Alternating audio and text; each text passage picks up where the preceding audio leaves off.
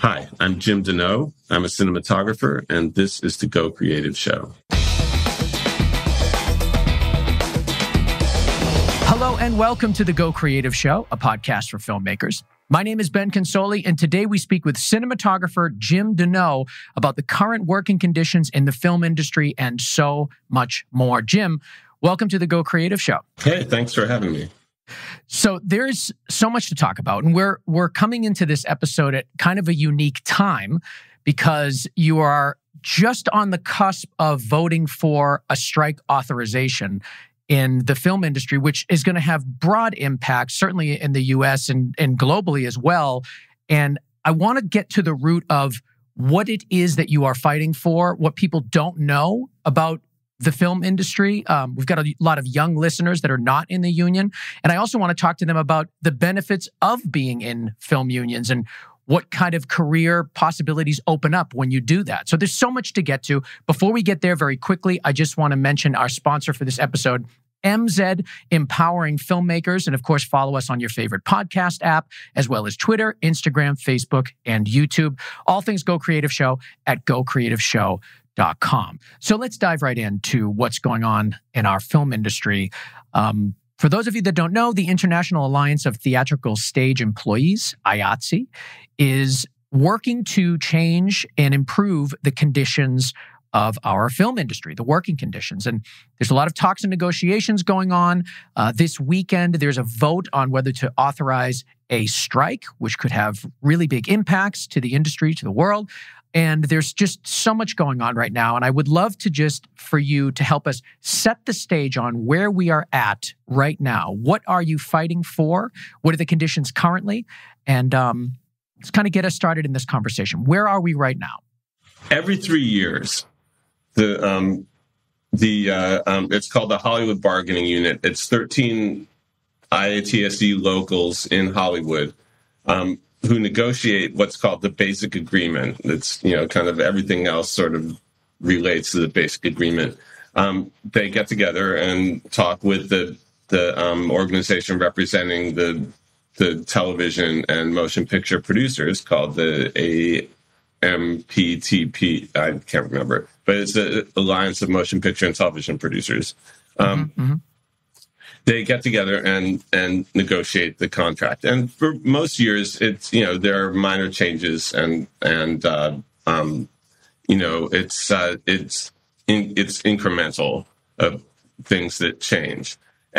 But this year, I think that it's, and the way that they have negotiated in the past is that each individual local, there's the locals, not just the camera union, but also the editors, the art directors, the grips, the electricians, hair and makeup people, they all have their own separate unions in LA. And they've tended to negotiate their issues separately. But this year, this contract cycle, they've kind of all gotten together and decided they're all going to speak with a unified voice. That's what the IA solidarity thing. And they asked for some basic changes. And right now it seems like I'm not part of the negotiation. I like everybody else, I'm listening to what the union leaders say and what I read in the press. But the things they're asking for are 10-hour turnaround, which means that from the time you wrap until the time you can be called back in, a rest period of 10 hours. Right now, there are some people that only have 8 hours to turn around.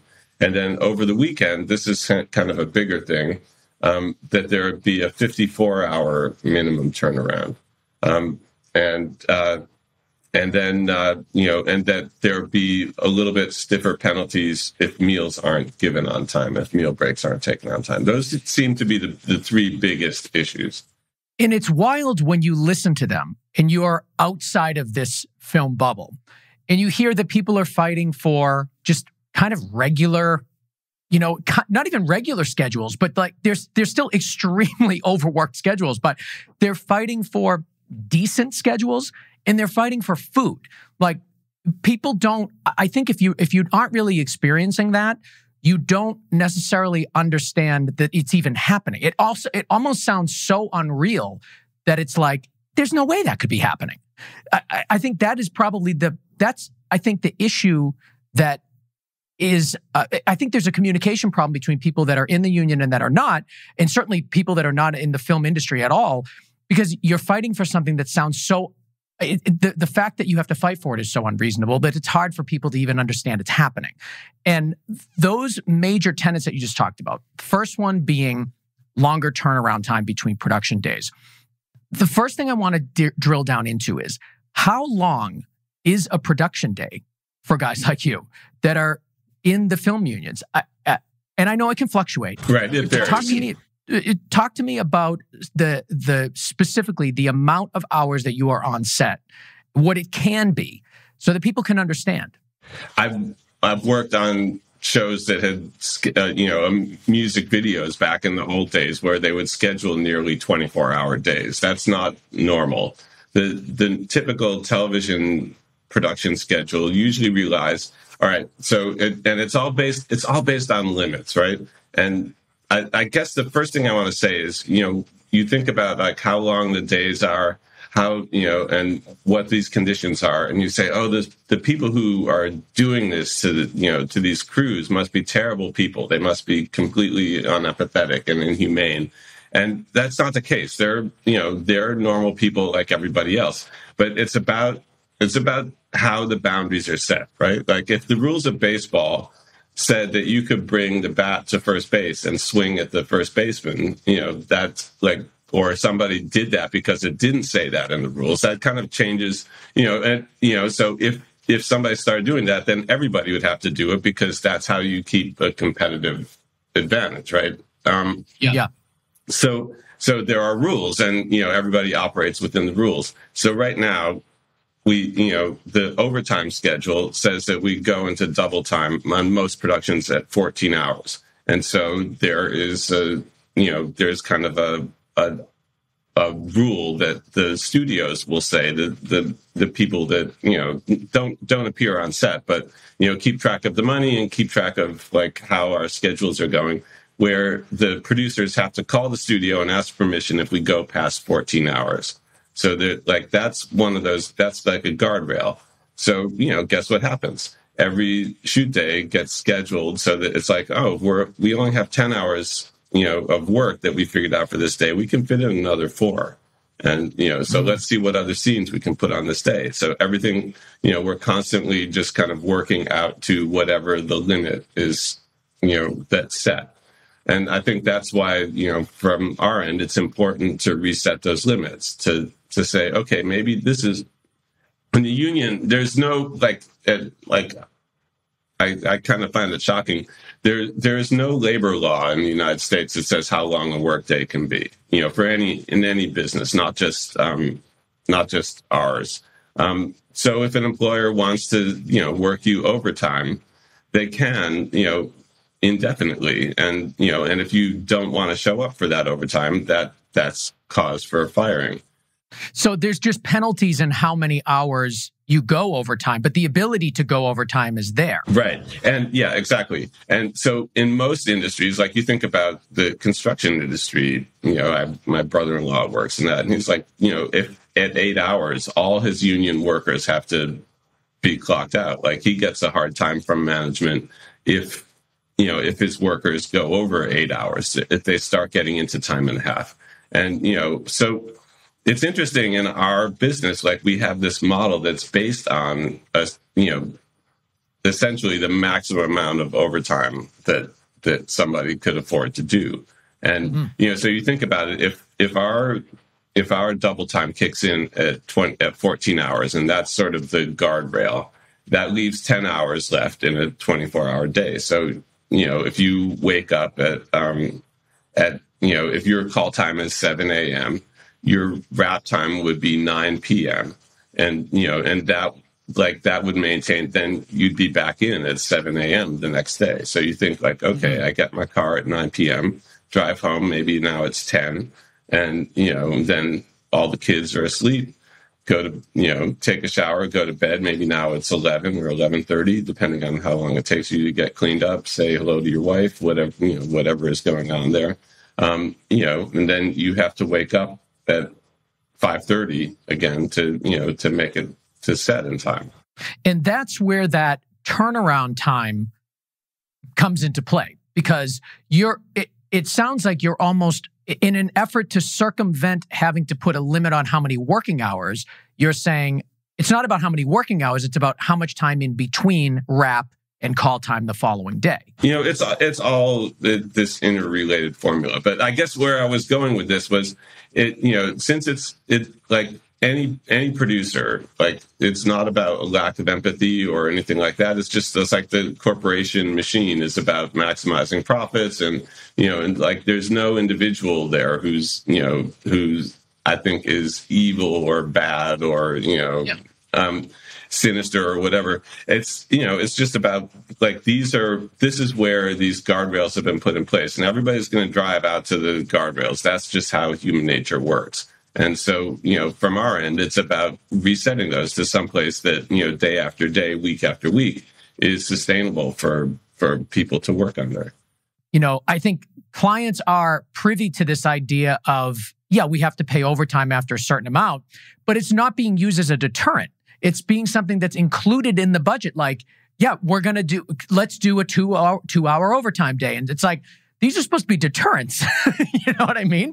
So it is interesting to see that that's just been kind of folded into production budgets and what the plan is. But I just want to make sure that I'm clear on what it is that you guys are fighting for.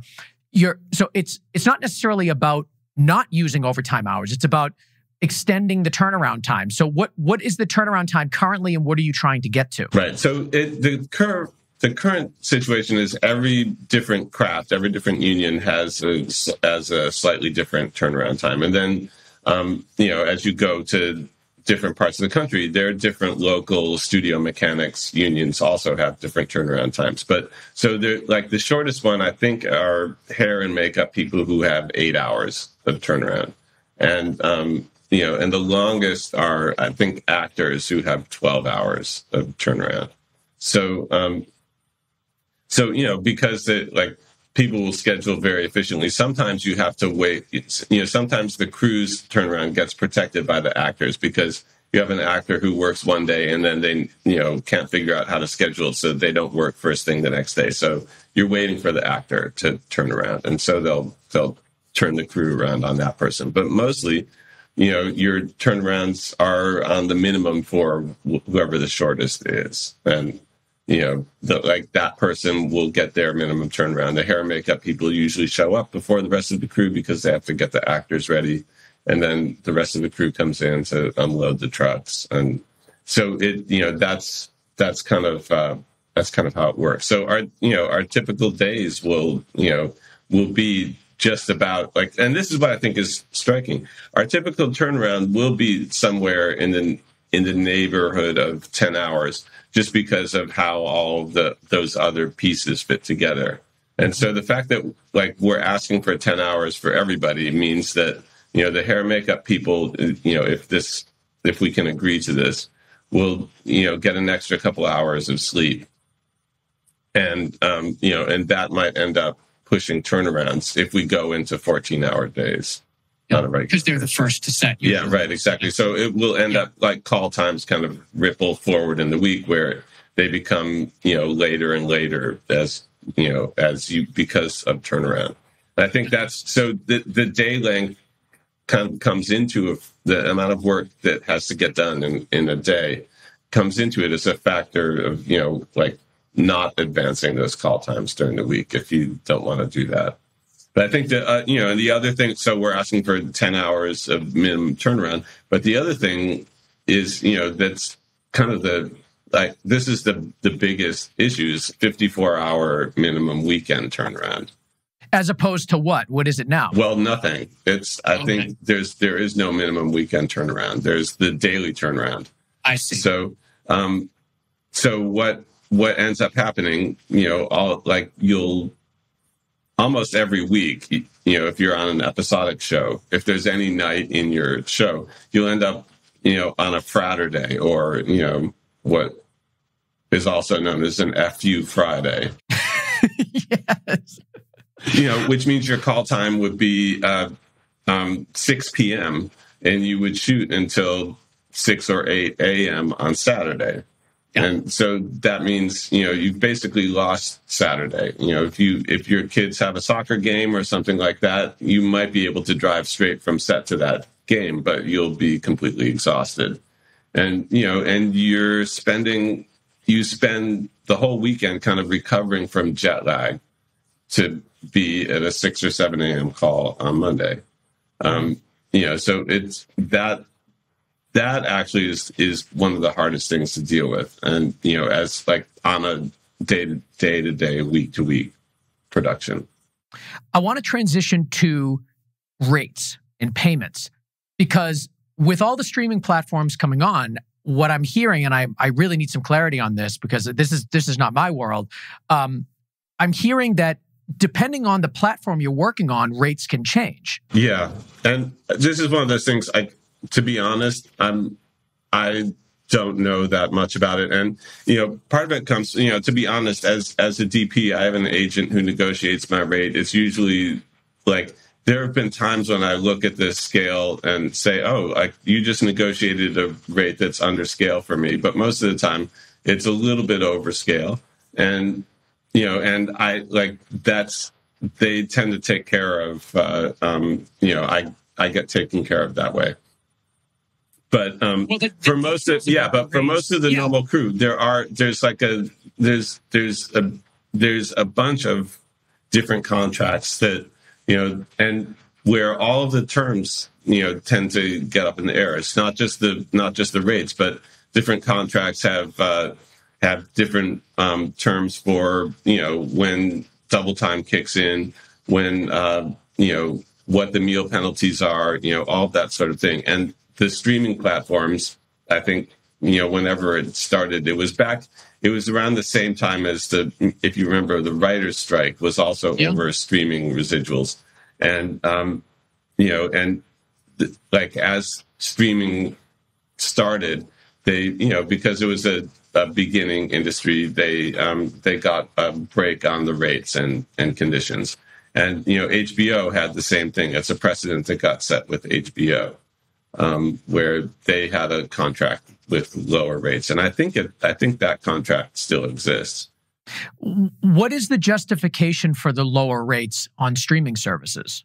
I'm probably not qualified to talk about that, but I think that it has to do with, we are a beginning industry where, we're just starting out and, we aren't fully funded. We don't know what our revenue stream is yet. We can't afford to pay the full price. Can you cut us a break? I think that's sort of the logic behind it.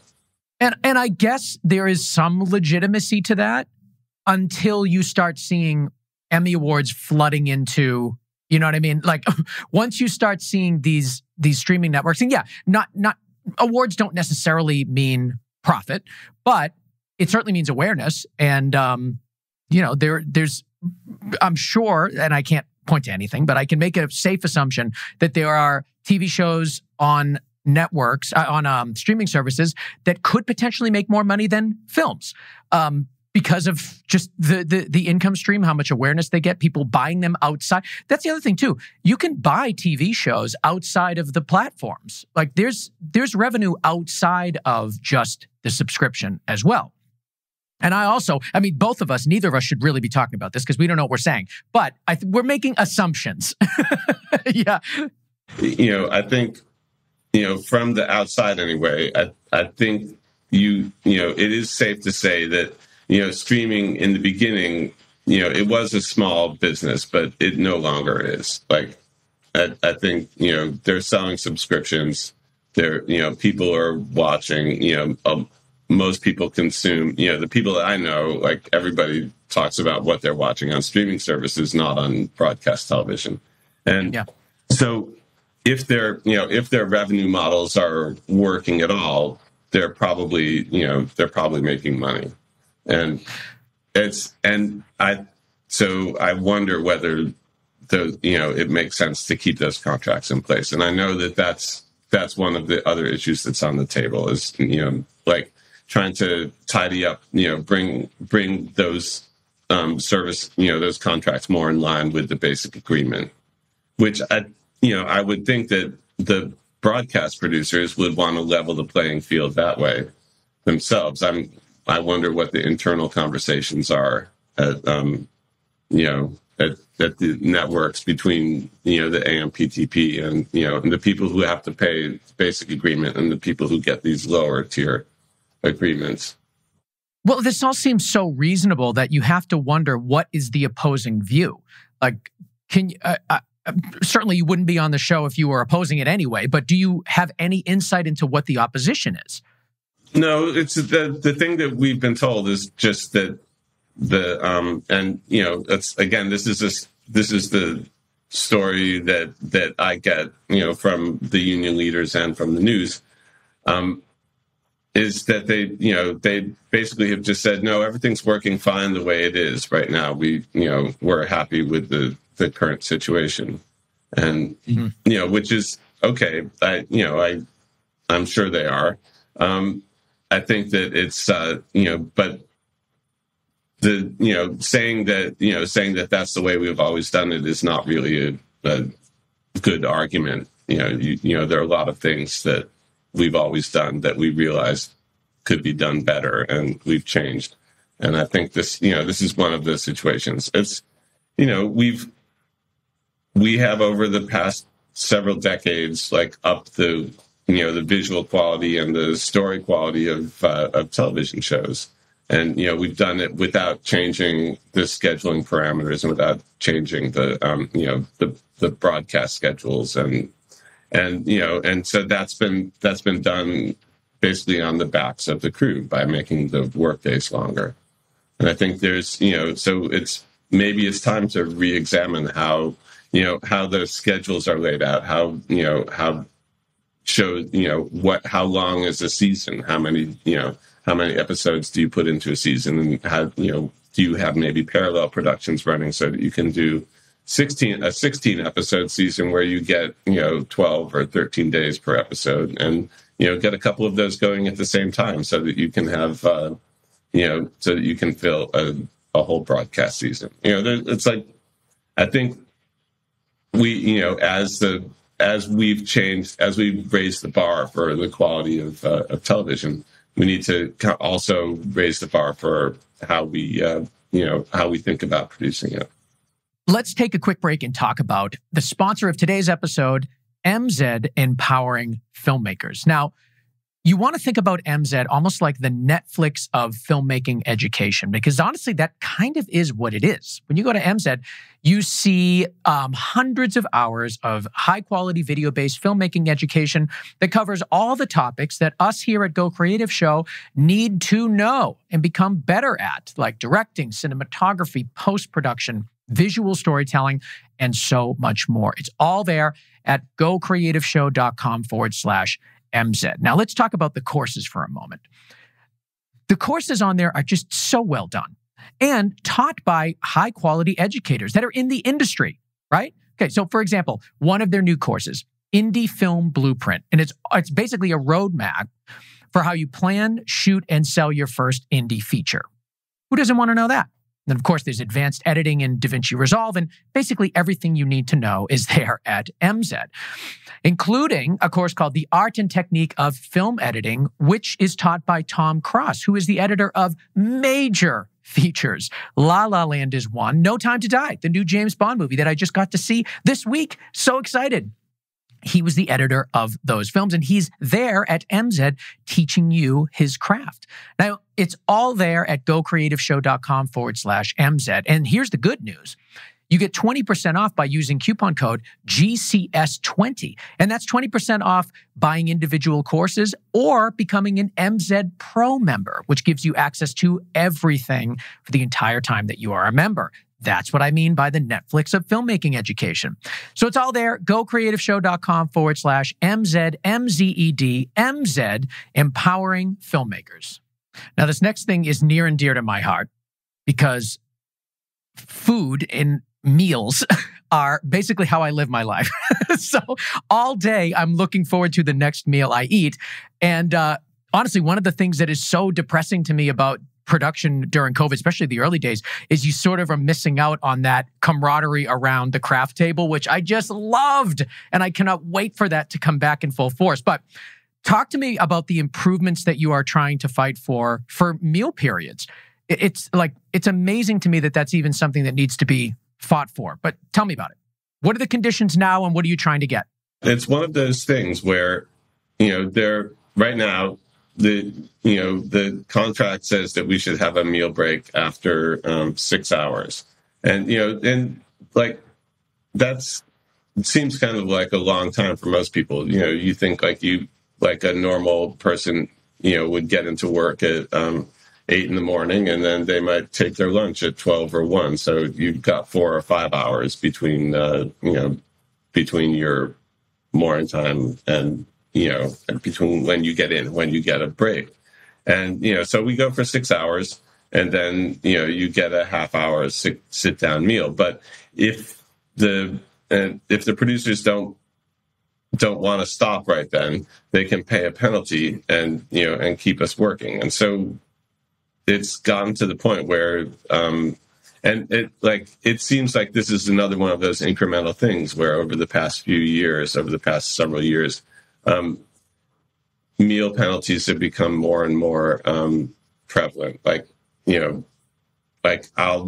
We typically will do 2 or 3 meal penalties, and often for no good reason. Like you think it's supposed to be one of those things that gets done in an emergency, right? Like the sun's setting, we just have to keep going so that we can finish this shot before the sun sets. Okay, I get that. There's a thunderstorm coming. We just, can we just keep going and finish these couple shots before the rain rolls in, and then we can eat lunch while the thunderstorm's happening?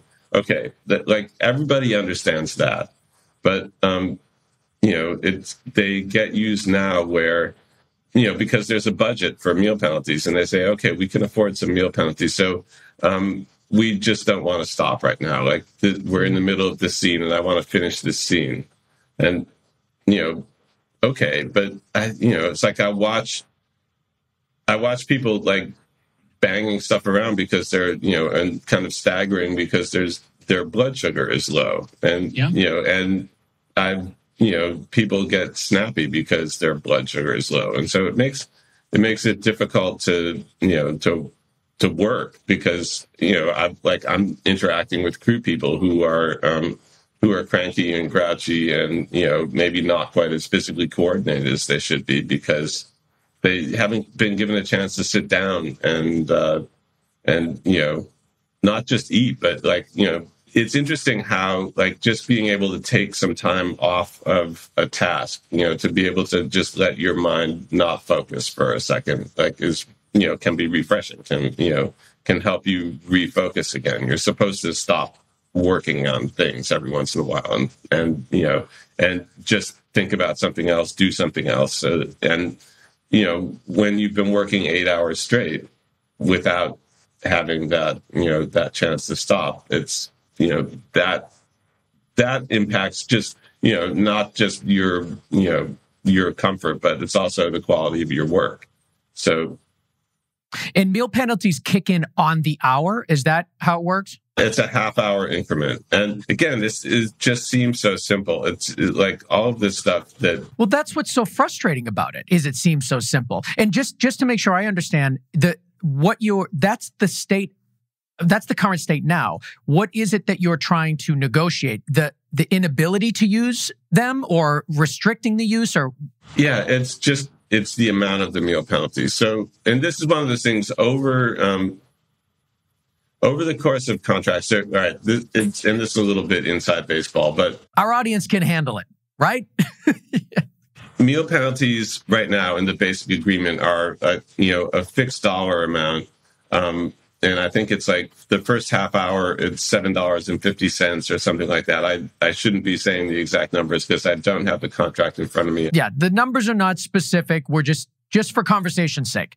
In prior contracts, and I'm not sure exactly when this changed, it was what was called prevailing rate meal penalties, which basically means you're in double time until you're broken for lunch. So it's a little bit stiffer penalty, and which that is what they're asking for back again. And some unions like the Studio Mechanics Local in New York, Local 52, still has prevailing rate meal penalties, but the Camera Local and a lot of the Hollywood locals are all these kind of fixed number meal penalties, and they want to go back to prevailing rate.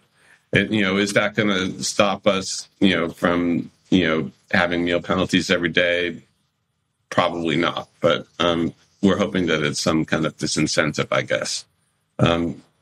It's like nobody, like, that's what I find frustrating about the whole thing, is that nobody's negotiating an absolute limit, that it's really just still all about disincentives. And you've been getting an overwhelming amount of support. I mean, this is a very big deal for the film industry. And when entertainment goes away, we all suffer. Like the writer's strike that we saw, whenever that was. When was that? That was a long time ago. 2007-8. We people still that aren't even in the industry, just people, family members, friends of mine, that they remember that period of time when, like, we didn't have quality programming on TV. And it is something that affects all of us. So what could potentially happen here if there is a strike? It really could have a major impact on everybody's lives, because we all consume entertainment and we all need entertainment, especially times like these. So I think this does have a wide impact, and you have been getting quite a bit of support. Tell me about the support you've gotten globally. Are you seeing unions across the world standing in solidarity or having problems like these? Yeah, I've gotten.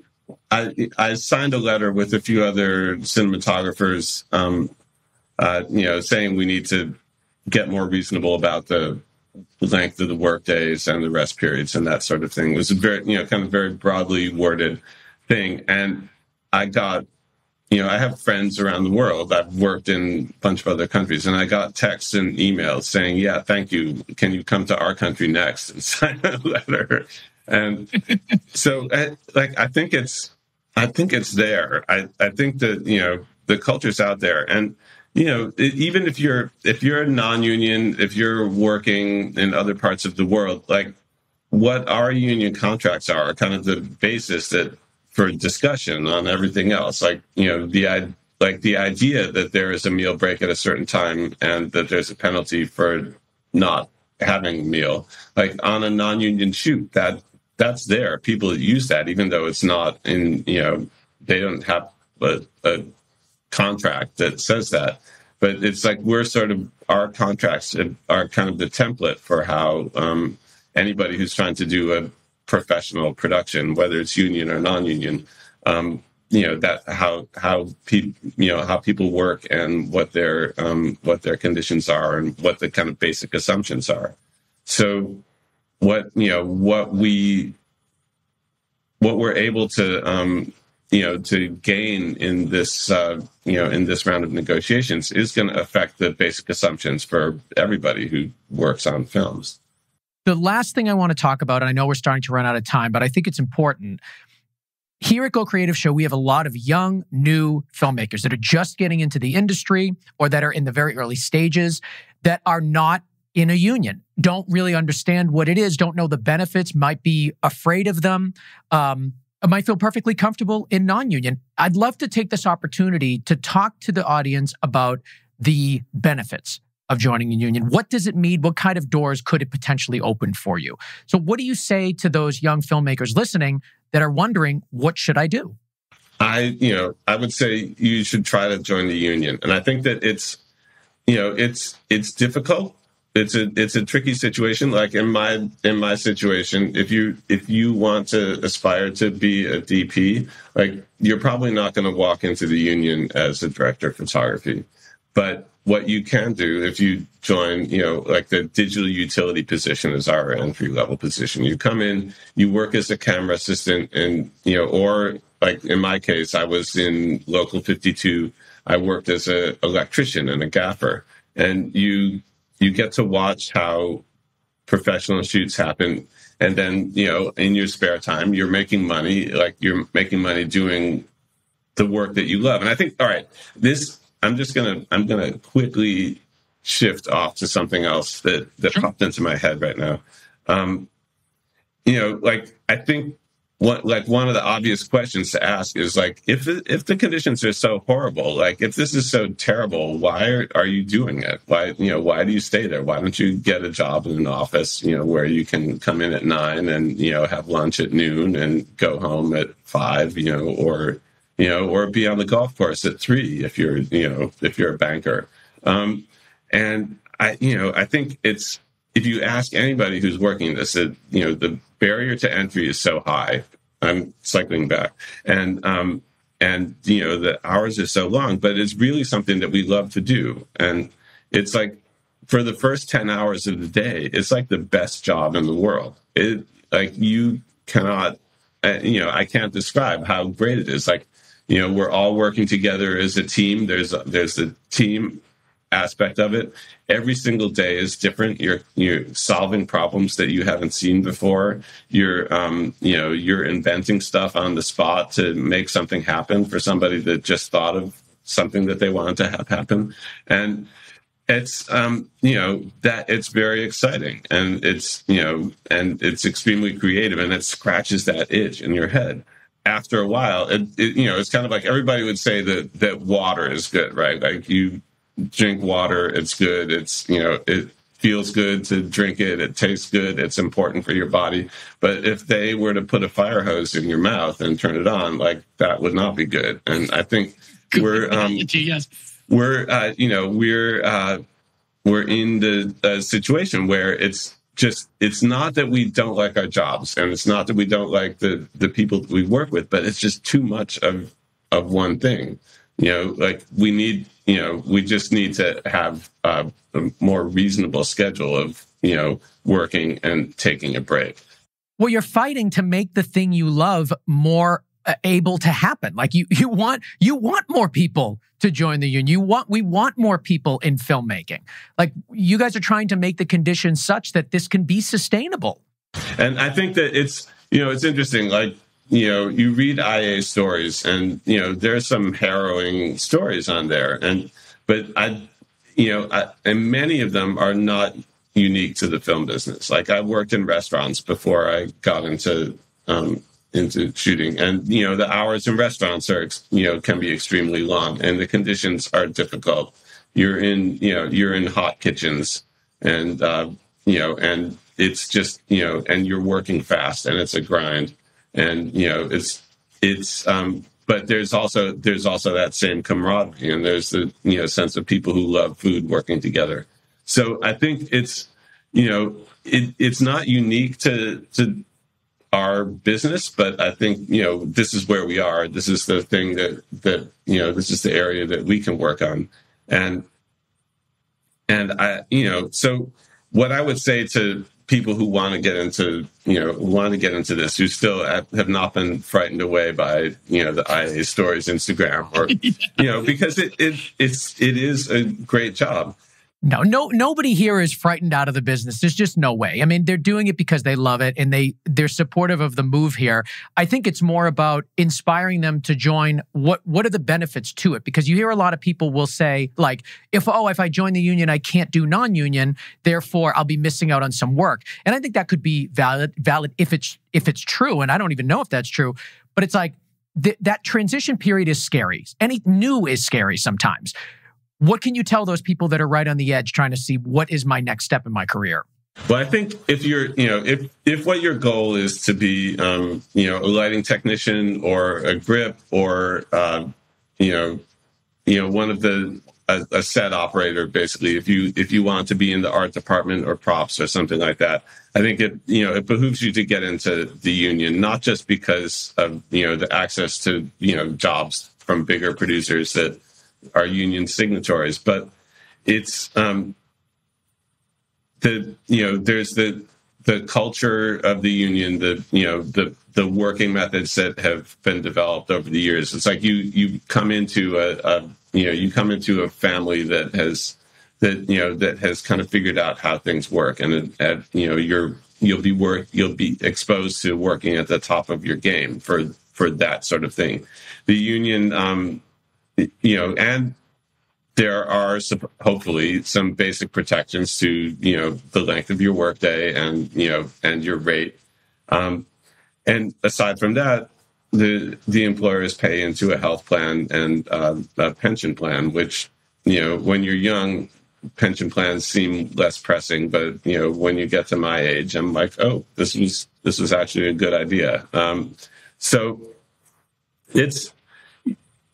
I think that it's, and the sort of the last reason is, that by sticking together, like when you're in a union, you're basically saying, we agree to compete on the basis of how good we are. We're all freelancers, right? It's not a hiring hall. It's not where it's like, oh, here's the guy with most seniority. He's going to go, work on this machine.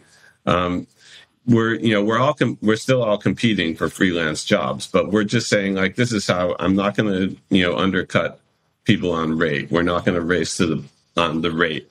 We're not going to race to the bottom on this. This is going to be, we're going to compete on how good we are, and and how well we develop our networks. But we're not going to race to the bottom in how much we get paid and what our working conditions will be. And I want to make sure it's clear for me and the audience, when you join the union at an entry level, let's say, like you said, somebody wants to be a cinematographer, they want to be a director of photography. Can you join the union at one position and change positions within the union? Sure, of course. A lot of people do that. You'll like a typical path is you start out as a camera assistant, then you work as an operator, and then you eventually you'll start, the DP on the show that you're working will send you off to do some small second unit jobs or something like that. And that will lead to eventually, you getting to shoot certain episodes, or, you gain the experience watching other DPs working that you can then take. And I think this is another fallacy that, it's like, if I join the union, I'm not going to be able to do non-union work. You hear that a lot. Yeah. And I think that you have to think about what that non-union work is. If, for example, when I was an electrician, I worked non-union as a director of photography. And, what the shoots that I was doing were student films for, Columbia and NYU people. But I would take things that I learned on the bigger sets and apply them in, when we're shooting, when it's like 5 people shooting with a 16 millimeter camera, and I had, a low light kit, and that was it. The good old days. That's right.